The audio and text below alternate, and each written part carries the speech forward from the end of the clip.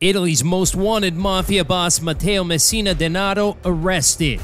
Matteo Denaro is one of the most wanted men in Europe and the head of the Cosa Nostra Mafia in Sicily. For 30 years, Matteo Messina Denaro was on the run, evading the police and continuing to run his criminal empire from the shadows. He was considered one of the most dangerous fugitives in Europe, with dozens of mafia-related murders attributed to him. But on January 16, 2023, the police finally caught up with him. Messina Denaro was arrested while receiving treatment at a private clinic in Palermo. The police were able to take him into custody with the help of more than 100 specialized agents with the anti-mafia carabinieri.